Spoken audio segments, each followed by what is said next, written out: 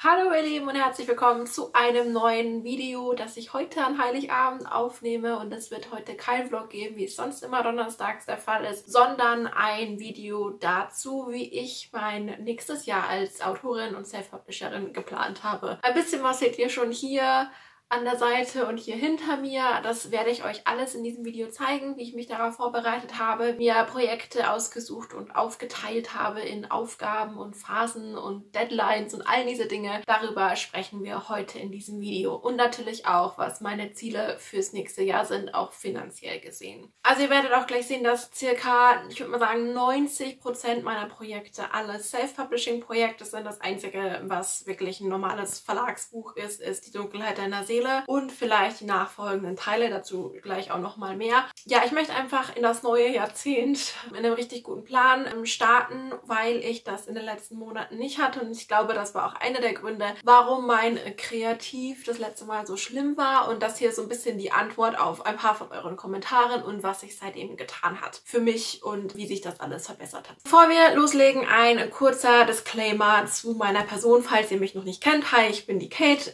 ich mache hier Schreibvideos und ich bin seit ein paar Monaten freiberufliche Autorin und verdiene damit mein Geld. Das ist jetzt mein Brotjob, das ist meine einzige Einnahmequelle, und deswegen habe ich mir so viele Ziele gesetzt, wie man hier im Hintergrund schon ein bisschen sehen kann. Weil das Schreiben mein Job ist, ich nichts anderes tun muss, ich muss nicht in die Uni, ich muss nicht zu einem normalen Job, sondern das hier ist wirklich das, was ich tun muss, kann ich mir so viele Projekte vornehmen und so viele Sachen machen. Das ist für manche vielleicht ein bisschen zu viel, für andere, die lachen mich aus, weil ich sage, es wäre viel, aber anscheinend vielleicht ist es ja gar nicht so viel, keine Ahnung. Das werden wir alles sehen in diesem Jahr oder im nächsten Jahr eigentlich. Und ich habe halt den ganzen Tag Zeit, an diesen Zielen zu arbeiten, mehr oder weniger, bis auf ein paar Dinge, die ich halt sonst unter der Woche erledigen muss. Und ich persönlich bin auch mega ehrgeizig, weswegen ich vielleicht ein bisschen übertrieben habe mit den Zielen. Aber wir kommen da noch dazu, wie sich das alles so absetzt und was jetzt wirklich oberste Priorität hat und was nicht. Aber ich glaube, dass ich mit Workflows, mit diesen realistischen Zielen, die ich mir dieses Mal gesetzt habe, und mit den lockeren Deadlines dafür, das schon stemmen werde das nächste Jahr. Mein Hauptziel für dieses nächste Jahr ist es, und auch für alle Jahre danach, ein gutes Einkommen als Autorin zu machen und hauptsächlich oder nur allein davon leben zu können. Und in diesem ersten vollen Self-Publishing-Autorenjahr möchte ich gerne, und das ist jetzt echt extrem schwierig, das in einem Video zu sagen und dann am Ende auch noch dazu zu stehen und keine Ahnung, aber ich glaube, das ist für uns alle ganz gut, wenn ich jetzt hier so ein festes Ziel sage, ein Ziel, ein monetäres Ziel.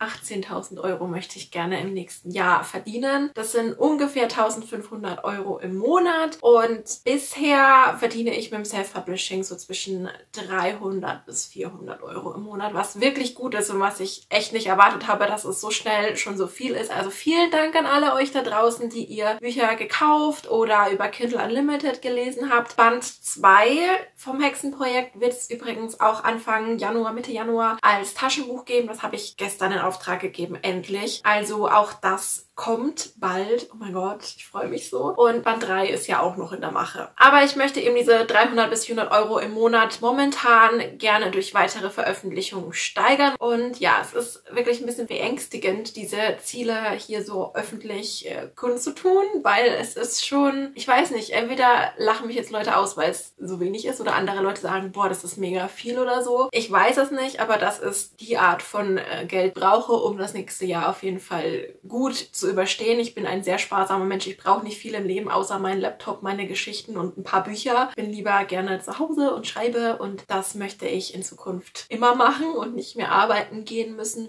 also brotjobmäßig arbeiten gehen müssen. Das ist jetzt mein Job. Und so werde ich es auch im nächsten Jahr behandeln, und deswegen so viel Vorbereitungschaos hier hinter mir.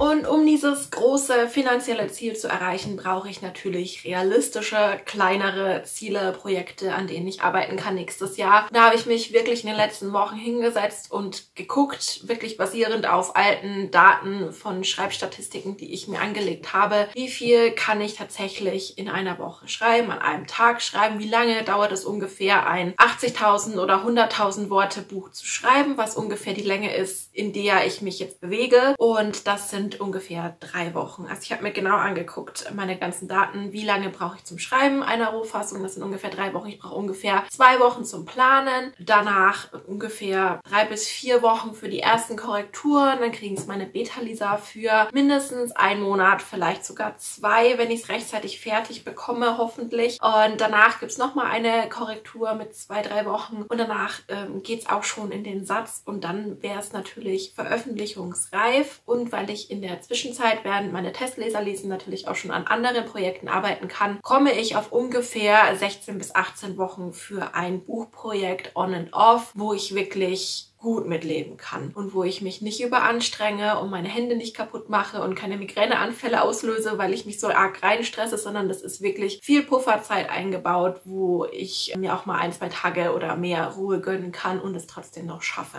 Also ungefähr schaffe ich in 2020 4 volle Bücher mit 80 bis 100.000 Worte. Und weil das Projekt, das ich angefangen habe zu veröffentlichen, das Hexenprojekt ist, wird das natürlich mein Hauptprojekt sein. Darauf liegt mein Fokus und das sind meine absoluten Muss-Bücher. Also Band 3 ist ja jetzt schon noch nicht ganz fertig, aber es ist schon zur Hälfte fertig, sagen wir es mal so. Band 5 werde ich nächstes Jahr schreiben, Band 6 und Band 7 und vielleicht auch noch anfangen mit Band 8, aber eher weniger, weil das sind die 4 Bücher, die nächstes Jahr erscheinen werden. Ich habe noch ein paar andere Projekte geplant. Natürlich einerseits die Dunkelheit einer Seele erscheint. Ich weiß noch nicht genau, wie es ausschaut mit den Nachfolgeteilen. Die sind noch nicht eingekauft vom Verlag. Und das hängt auf jeden Fall davon ab, wie erfolgreich das Buch in den ersten 2, 3 Monaten ist, glaube ich. Aber sollten Sie das nicht tun, nicht kaufen wollen, Band 2 und Band 3, dann bin ich auch dazu bereit, die selber zu veröffentlichen. Und geschrieben sind sie ja schon. Und ich muss sie nur noch 1, 2 Mal überarbeiten, vielleicht nochmal Testlesern geben. Aber das ist so ein Projekt, was noch möglich wäre im nächsten Jahr. Aber das hat keine oberste Priorität. Und das ist eben, wie gesagt, vom Verlag abhängig. Ein weiteres Projekt, das ich gerne noch anfangen möchte, seht ihr schon im Hintergrund, das ist rosa. Und das sind Romance-Bücher, weil ich das ja auch ganz gerne lese und schreibe und da auch schon ein bisschen angefangen habe in den letzten 1, 2 Jahren. Es aber nicht wirklich weiterverfolgt habe, weil ich mich erstmal komplett auf das Hexenprojekt konzentrieren wollte. Aber sollte ich es gut schaffen mit meinen ganzen Deadlines fürs Hexenprojekt und dazwischen immer noch ein bisschen so ein, weiß nicht, Appetizer reinschieben wollen, dann wäre das jetzt das Romance-Projekt, das ich da anfange. Ich weiß nicht, ob ich die Erscheinungstermine, die ich mir überlegt habe, einhalten kann oder nicht, aber das ist auf jeden Fall auch noch sowas, woran ich gerne arbeiten möchte. So, und weil das ja alles auch ein bisschen davon abhängig ist, wann es dann erscheint und so, weil davon die ganzen Deadlines ausgehen, schauen wir uns jetzt erstmal meine Publikationsstrategie an und da verschwinden wir mal kurz in diese Richtung von meinem Büro.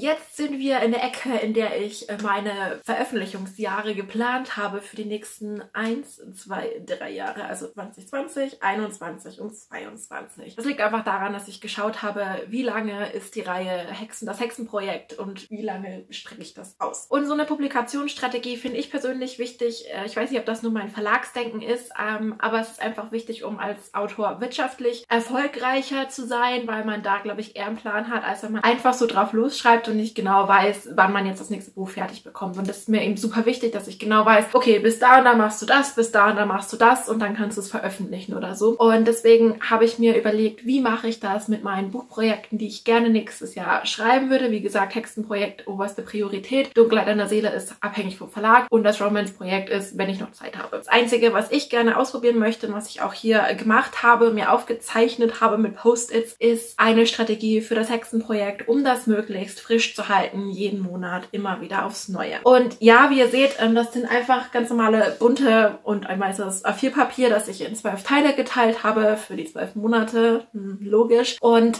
überall, wo so ein Post-it hängt mit so einem schwarzen Fähnchen Dingsbums dran, das ist alles das Hexenprojekt. Und wo rosa ist, das ist Romance und wo lila ist, das ist die Dunkelheit deiner Seele und nachfolgende Teile. So, und es sieht sehr viel schwarz aus, viel mehr als eigentlich Bücher da sind. Es gibt 11 Bücher in der Reihe nach meinem bisherigen Planen. Aber das hier sind weit mehr als 11 Post-its, wie ihr sehen könnt. Und das liegt daran, dass ich eine verlangsamte Publikationsstrategie anstrebe, wo ich in jedem Monat in Zukunft eine Sache zu diesem Buch rausbringen werde, zu dieser Buchreihe. Es ist ein 3-monatiger Rhythmus für mich, weil ich das auf jeden Fall schaffen kann, so zu schreiben und alles vorzubereiten, dass dann nach 3 Monaten das nächste Buch erscheinen kann. Im ersten Monat erscheint das Buch als E-Book, im zweiten Monat erscheint das Taschenbuch und im dritten Monat erscheint entweder ein Bundle, also zum Beispiel bei 1 bis 3 in einem E-Book oder eine Kurzgeschichte, was es übrigens im Januar geben wird. Das ist ein Geheimprojekt, an dem ich in der letzten Zeit gearbeitet habe und das ihr demnächst dann auch sehen könnt. Vielleicht auch schon, wenn dieses Video live geht. Ich bin mir noch nicht ganz sicher, ob ich es bis dahin schaffe. Aber natürlich halte ich euch hier und auf Instagram auf dem Laufenden, wie es damit weitergeht. Das heißt, ich habe erstmal geguckt, in welchem Monat veröffentliche ich das E-Book und in welchem Monat veröffentliche ich das Taschenbuch. Wie viele Bundles bekomme ich zusammen? Also Band 1 bis 3, Band 4 bis 6, Band 7 bis 9. Ich kann kein Mathe. Und dann der letzte Band ist wahrscheinlich alle in einem Bundle zusammen, in so einem Super Bundle oder so. Und habe das dann nochmal verteilt und danach die Lücken, die noch da waren, ich glaube, das waren so 5 oder 6, das wären dann so Kurzgeschichten beziehungsweise ein größeres Novella-Bundle oder sowas. Ich weiß es noch nicht genau, was ich dann tatsächlich machen werde. Ich glaube, das kommt auch ein bisschen drauf an, was ihr gerne sehen möchtet. So als Mini-Stories aus der Nachtwelt oder so. Und die habe ich mir dann auch hier so schön verteilt. Das heißt, jeden Monat wird es eine Art von Veröffentlichung geben, weil bisher war es so, dass ich an einem Veröffentlichungstermin so einen Spike hatte mit Einnahmen und danach ist es so ganz langsam vor sich hingetröpfelt, was ja trotzdem gut ist, dass es sich weiterhin jeden Tag verkauft. Aber ich fände es halt besser, wenn es so ein bisschen verteilt wäre und die Spikes regelmäßiger sind als einmal in 3 Monaten oder so, falls das irgendwie verständlich ist. Bei den anderen Projekten, gut, beim Verlag, da kann ich mir nicht groß aussuchen, wann es erscheint. Das erscheint halt, wann sie es eingeplant haben. Übrigens, so ähnlich machen die das auch im Verlag, nur viel größer und mit mehr Titeln natürlich. Und die Romance-Bücher sind jetzt, wie gesagt, kein Muss, aber ich glaube, ich habe 3 im Jahr jetzt mal geplant. Das ist auf jeden Fall auch theoretisch machbar, vor allem, weil ein Band davon schon komplett fertig ist. Also den könnte ich jetzt eigentlich schon veröffentlichen, möchte ich aber nicht. Möchte warten, bis ich schon ein bisschen Material habe, dass das so nach und nach weggelesen werden kann.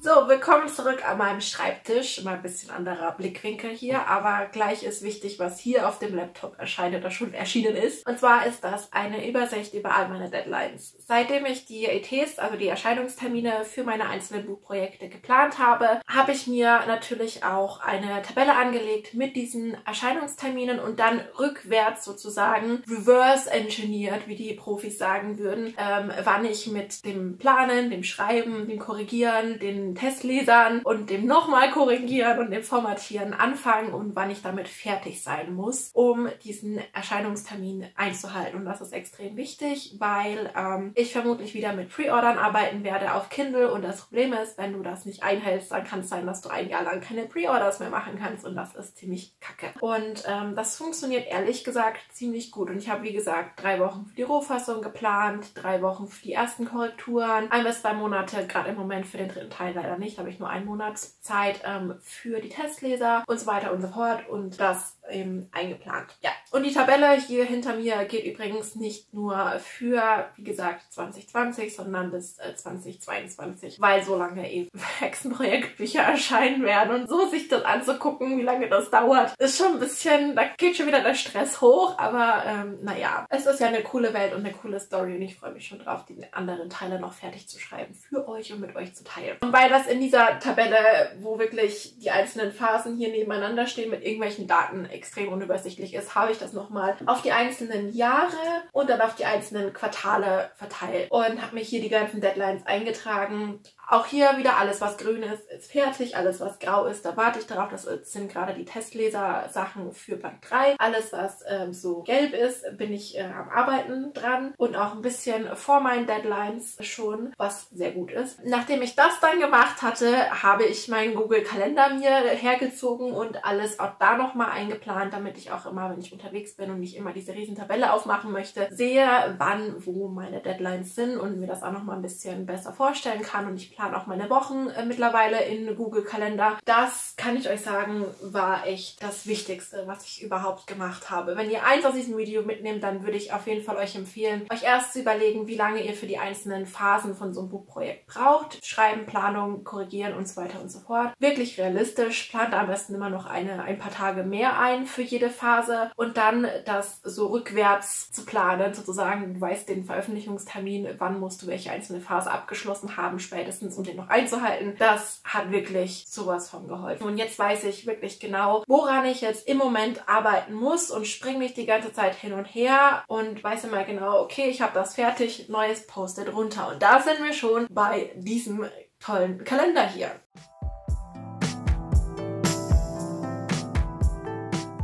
Im letzten Jahr habe ich ja teilweise ein Kanban-Board benutzt. Da war hier alles schwarz mit Post-its übersät und das hat nicht so wirklich für mich funktioniert. Das hat eine ganze Reihe an Gründen gehabt, aber ich habe mich jetzt dazu entschieden, mir so eine Art Wandkalender zu machen. Das ist im Prinzip eine große Version von dem kleinen Publikationsplan, den wir gerade uns schon angeschaut haben. Einfach ein großes Tonpapier-Dings, keine Ahnung, wie man das nennt, in 12 Teile geteilt, mit Washi-Tape unterteilt und das steht natürlich für die einzelnen Monate, also Januar, Februar und so weiter, muss ich euch ja nicht erzählen. Und die Post-its, die da dran hängen, sind die einzelnen Phasen von meinen Buchprojekten. Alles, was grün ist das Hexenprojekt, alles, was rosa ist Romance, alles, was gelb ist die Dunkelheit deiner Seele und alles, was so orange mit diesem grünen Blatt hier ist, das sieht man wahrscheinlich gar nicht so richtig, dass es ein Blatt ist. Das sind einfach mir Erinnerungen zu setzen, dass ich da mal brainstormen sollte, was ich im nächsten Quartal alles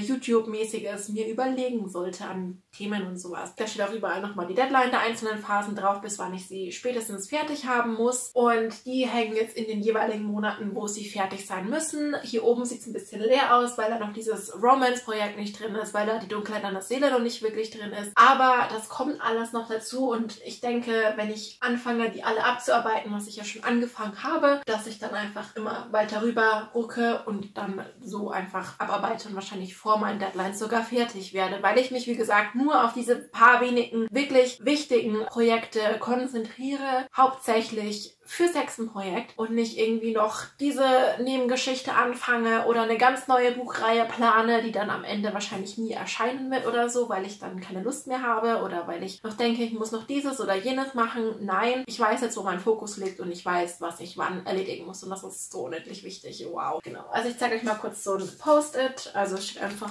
oben drauf der Buchtitel, also WW03 ist Which World 3. Die Phase ist Beta-Phase, falls es sich fokussiert. Und darunter steht eben die Deadline. Die müssen jetzt am 21.01. fertig werden damit. Und da warte ich gerade darauf. Genau, hier unten hängen noch zwei weitere Tonpapier-Dinger. Einerseits mit, was ich gerade tun muss, to do, und was ich schon geschafft habe. Und damit habe ich vor, ich glaube, 1-2 Wochen angefangen und schon ein paar Sachen abgearbeitet, wie man hier sieht. Hauptsächlich für Band 3, aber auch eben für diese Kurzgeschichte, die im Januar rauskommen wird. Die muss ich jetzt dann in den nächsten Tagen formatieren und auf Amazon hochladen. Das klebt hier alles schon. Und auch mein Brainstorming für den ganzen Content im nächsten ersten Quartal von 2020. Das sind die Dinge, an denen ich gerade arbeite. Also ich bin schon ein bisschen voraus, was ich sehr cool finde. Aber es kann natürlich auch ganz schnell wieder anders gehen.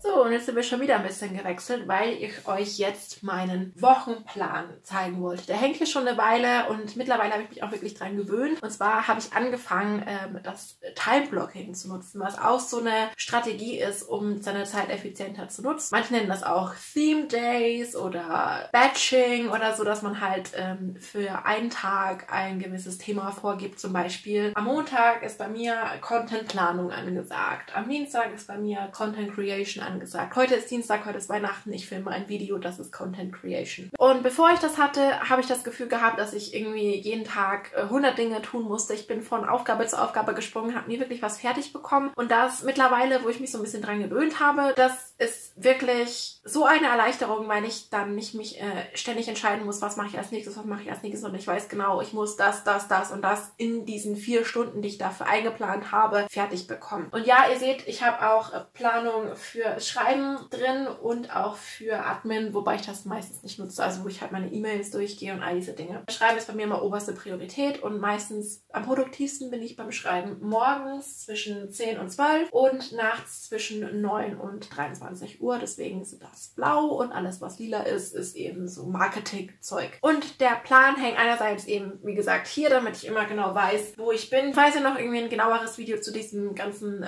Time-Blocking, Time-Boxing, Theme Days, was auch immer, wie auch immer man das nennen möchte, haben wollt und ich mich dazu entschieden habe, das jetzt so zu machen, wie ich das mache, dann sagt gerne unten Bescheid, dann sprechen wir dann nochmal in einem gesonderten Video drüber. Aber ich habe das nicht nur hier an der Wand, sondern auch in meinem Bullet Journal als kurze Übersicht und auch in meinem Google-Kalender, den ich euch jetzt nicht zeigen möchte, weil da ein bisschen Spoilerzeug für manche Aktionen drinstehen und so. Aber da sind die Boxen sozusagen schon genau eingeplant. Alles, was blau ist, ist jeden Tag so eine Box und dann muss ich einfach nur noch reinschreiben, welche Aufgabe ich von meinen Schreibaufgaben jetzt da reinmachen muss oder welche Videos ich jetzt in diesen 4 Stunden planen möchte. Und kann mir das so ein bisschen visuell besser vorstellen und habe dann nochmal so eine Mini-Deadline sozusagen, bis wohin ich was erledigt haben sollte.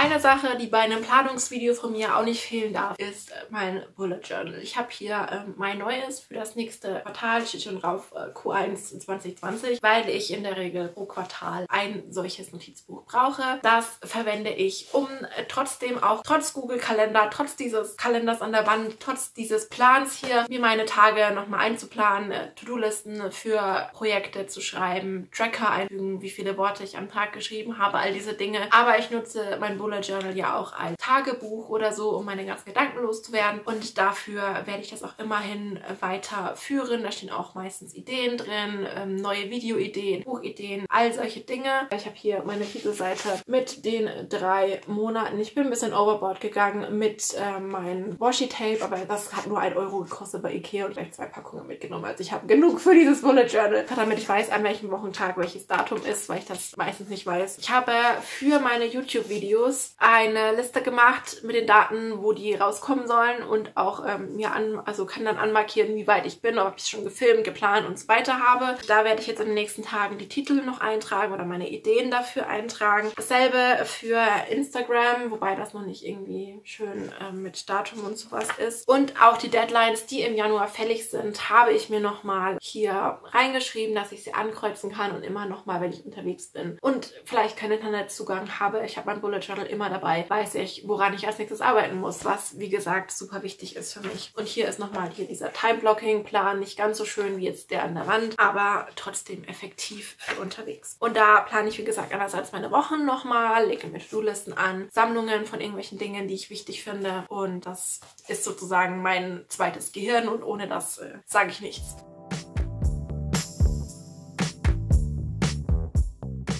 Die letzte Sache, die ich wirklich festgelegt habe für das nächste Jahr, ist mein Wort des Jahres. Ich glaube, das ist aus der Bullet Journal Planer Community oder so, dieser Trend, dass man das machen soll oder kann, wenn man möchte. Und ich habe mir, letztes Jahr war mein Wort Create and Inspire, also 2 Worte eigentlich. Das war schon ganz gut, aber ich habe mir nicht so wirklich überlegt, was das jetzt tatsächlich für mich und für meine Aufgaben bedeutet. Und für das nächste Jahr, 2020, habe ich das Wort Consistency, also Beharrlichkeit, gewählt, dass ich beharrlich an meinen Zielen arbeite, beharrlich Content rausbringe und Bücher veröffentliche, um hoffentlich dieses Ziel zu erreichen und schon so einen ersten Fuß in der Tür zu haben in der Self-Publishing-Szene. Mal gucken, wie das auch alles funktioniert, aber ich finde das eine coole Sache, sowas zu suchen. Es hat auch ein bisschen gedauert, bis ich mich für dieses Wort tatsächlich entschieden hatte, aber das passt so im Moment am besten. Möchte ich mir einfach immer wieder in den Kopf rufen, dass ich, wie gesagt, beharrlich bleiben soll. Wenn was mal nicht funktioniert, wie es sollte oder ich länger brauche oder sich alles schwieriger gestaltet, dass ich trotzdem dranbleibe und weitermache. Das ist mein Motto, mein Ziel, was auch immer für das nächste Jahr.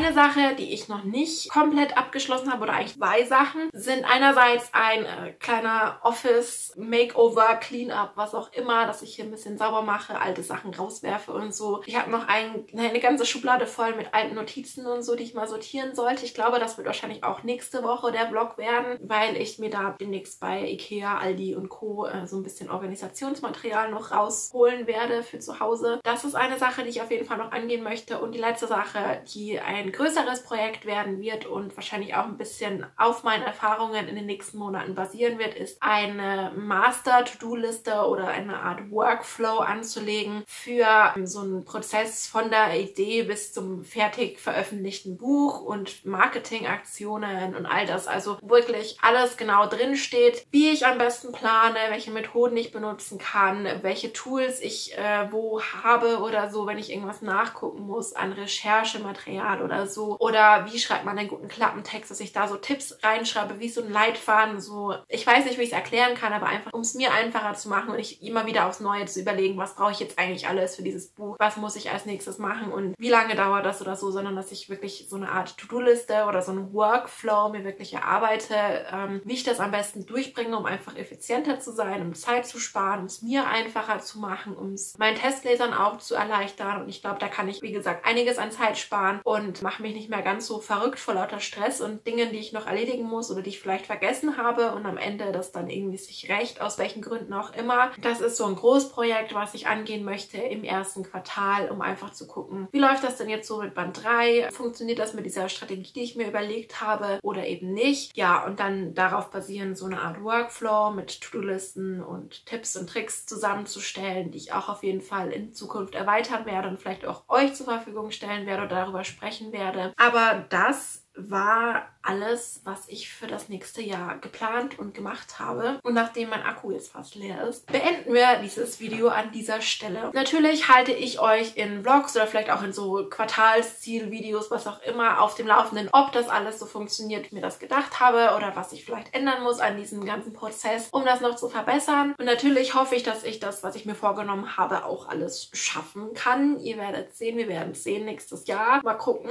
Mich würde natürlich jetzt am Ende interessieren, was sind eure Ziele für das nächste Jahr, für die nächsten paar Jahre? Wie setzt ihr euch Ziele? Habt ihr irgendwelche Self-Publishing-Tipps oder so? Oder beschäftigt ihr euch mit ähnlichen Fragen wie ich? Schreibt das gerne unten in die Kommentare und lasst auch einen Like da, falls ihr genauso aufgeregt seid für dieses neue Jahr. Ich freue mich so. Ich weiß nicht, wieso ich mich so auf das nächste Jahr freue. Keine Ahnung. Aber ich glaube, das wird ein richtig, richtig, richtig gutes Jahr. Und ja, ich freue mich einfach. Endlich 2020. Das hört sich so toll an. Ich weiß nicht, 2019 war irgendwie nicht so mein Jahr, auch wenn sich viel getan hat, aber es war ein schwieriges. Und natürlich war es auch super, wenn ihr ein Abo da lasst, damit ihr dieses ganze Zielzeug nicht verpasst, wenn es dann Updates gibt von mir oder Schreibtipps in Zukunft. Am Samstag gibt es wie gehabt ein Worldbuilding-Video zu Tools, die ihr für euer Worldbuilding nutzen könnt, also um das zu organisieren. Noch mehr Organisation, das ist gerade im Moment, es ist irgendwie immer um die Zeit so ein bisschen mein Ding zu organisieren und aufzuräumen und zu planen. Und das war das letzte